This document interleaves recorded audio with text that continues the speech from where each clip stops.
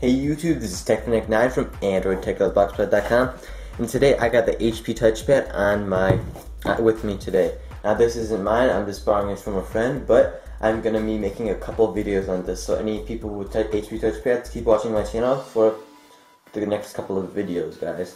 So today I'll be showing you how to install CM10 JellyBean onto your HP Touchpad.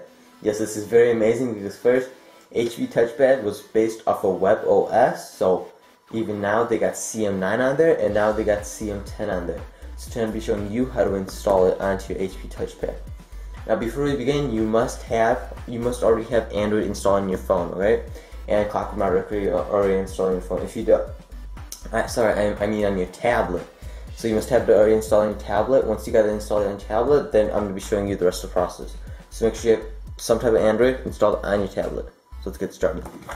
Right here, you can see that I have actually CM10 on my tab.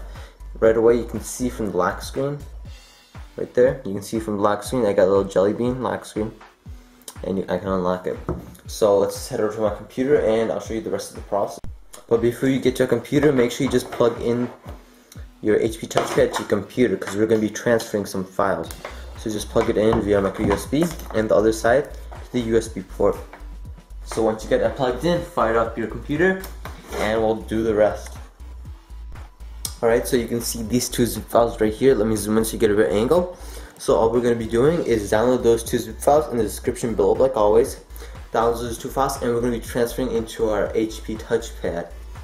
So if you're using a Mac, then use Android File Transfer. I have a link to the application in the description as well. And if you're using Windows, just use the normal transferring, the one that pops up when you plug in your phone. So I'm on a Mac, so I'm going to be using Android File Transfer. So this process will work for both Windows and Mac. So Android File Transfer. There you go, here's Android File Transfer. And I'm just going to be transferring these two zip files into my Touchpad. So I'm just going to transfer it. As you can see, it is transferring. So I'll be back when this is done. Okay, the file transfer is done, so now you can unplug everything, and now we're going to be doing the rest onto our HP Touchpad. So let's just review. Make sure you transfer those two zip files onto your Touchpad, and make sure you already have Android, or you have dual boot already installed, or at least you have CyanogenMod recovery and Android installed on your HP Touchpad. Alright, now we're going to be entering the CyanogenMod recovery mode. So just power off your phone, or your tablet. Sorry, I'm so used to phones. So we're just going to power off. Alright.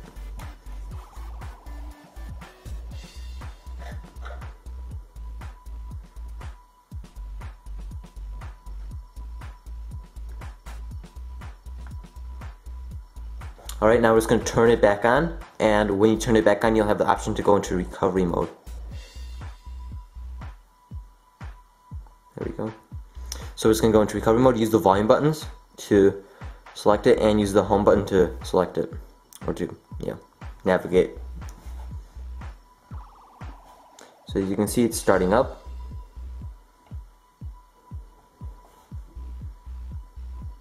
Alright, now you're in recovery mode. So you can see right there, you get all these options. So now we're going to go to, first we're going to wipe the cache. So go all the way down, use the volume buttons to navigate, wipe cache partition. And once again, home button select it. Go all the way down to yes, wipe cache, and select it. Alright, that's done. That was really quick. Now we're going to go to advanced. So let's go to advanced and wipe Dalvik cache. Alright, you can see that it says, there you go, cache wipe complete. So now we're going to go back once again, and now we're going to install the zip from Sdcard. So we'll go back again. Alright, now install zip from Sdcard. Hopefully it's full. Okay, there we go. So we're going to go install zip from Sdcard, choose zip from Sdcard, and we're going to find that CM10 file that we transferred earlier. So it should be at the bottom somewhere. As you can see right there, CM10. Select that. Once again, use the home button to select it, and go all the way down to install.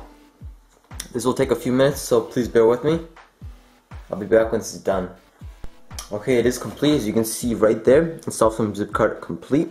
So now we're going to go back. So it says choose it from SD card, choose that, once again use the home button, select it, and we're going to find the G apps, also known as Google apps.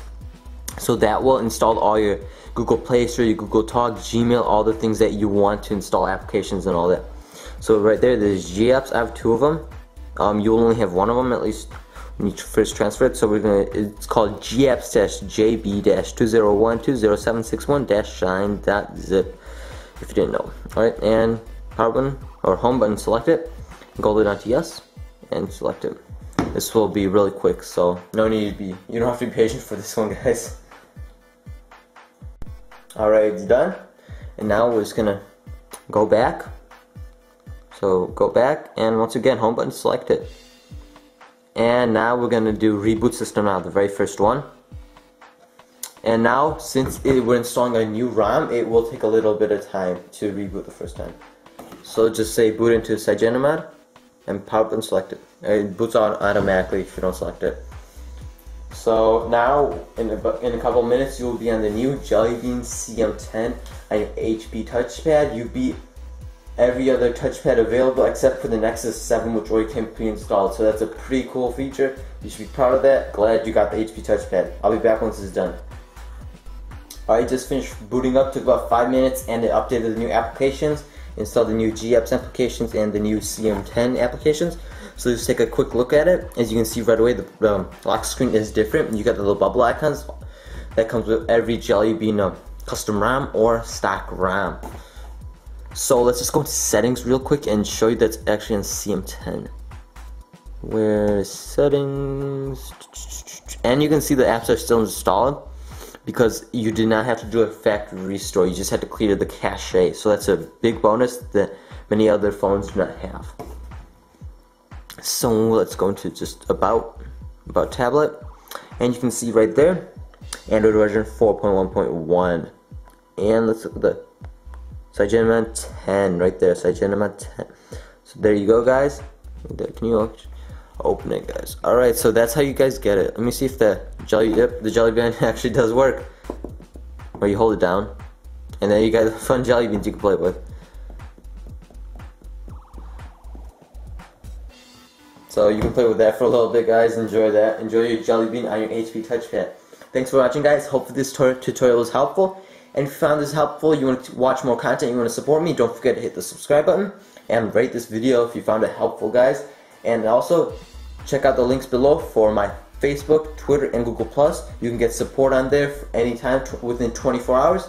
And for emergencies, contact me at techfanatic9@gmail.com, such as bricking and all that. So if your phone can't work, contact me on my email. If anything else like ROM, any other questions, just contact me through Twitter, Facebook, or Google+. See you next video, guys.